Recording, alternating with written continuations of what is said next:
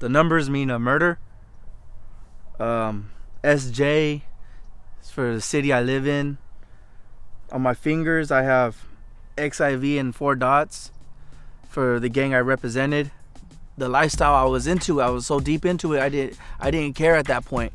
Once he pulled his gun out and put that cold steel to my face, I realized, man, this is it. I'm gonna die right here, and there ain't nobody to save me.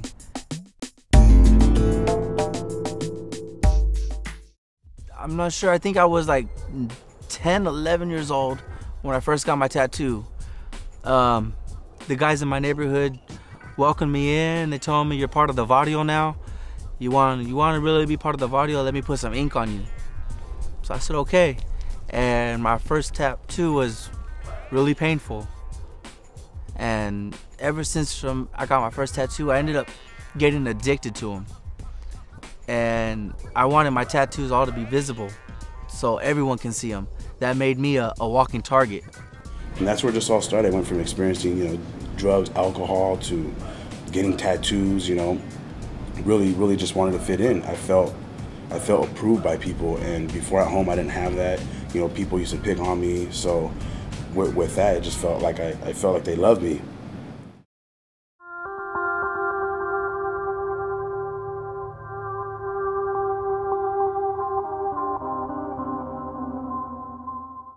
They gave me 5 years, my first time ever in jail. After the 5 years, after I did almost 4, I did 3 years and 10 months. After I was released, and I realized that was not the life I wanted to live. At that point, when I realized I had to change was when it became a life or death situation, where the enemy used one person basically in front of a crowd full of people, where he didn't care if he got caught, if he murdered somebody. When he pulled a gun to my face and told me to leave, and I refused to leave the certain area, and I wasn't gonna back down from him. So when he pulled the trigger and nothing came out, I realized right there, I need to fight for my life if I want to continue to go on for the next day. I heard about it from a friend who was in the program who had tattoos, and at first I didn't believe it, but then he was like, hey, I'm getting them all removed. So he had ones on his face, hands, arms. Then after like 3 years, they were gone.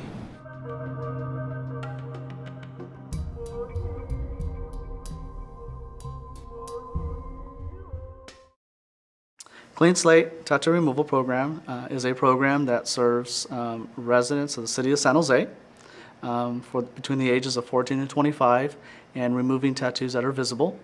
As part of our requirements, we look at making sure that if the individual is willing to go ahead and do 30 hours of community service, as well as attending a 7-week life skills group.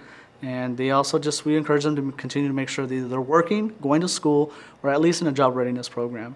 And one of the main focuses is that, we just like to know that they're also gang free. The tattoos totally don't describe who I really am. So when people see it right away, they think I'm this thug or this gang man, but I'm just like any other person. So with that in mind, I wanted to say, well, if I'm gonna change myself, my attitude, my mentality, I'm gonna go back to school, I'm gonna work. I want to remove my tattoo, so I change all the way,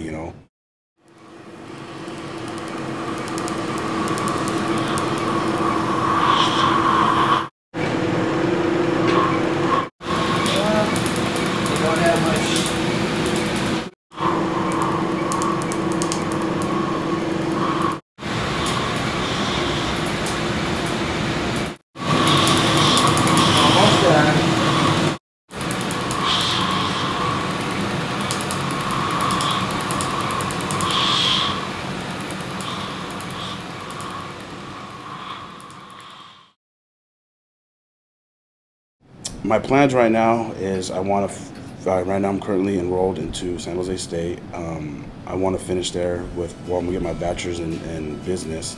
I'm amazed at what they've accomplished. So many clients are going to school, getting degrees, going on to college, creating their families. A lot of young folks that, have moved on in the program that are doing great. So right now, all me and him are waiting for is for a job to come in, and we'll start with these tattoo removals. I'm gonna ask her today. I'm gonna do it today. No, you're too scared. I said, I'm scared, but I'm gonna do it. I just got all pale. I was so nervous. My whole face just turned white. Then I told her, I got on my knee, one knee, and I asked her, will you marry me? And this is the ring that I got her.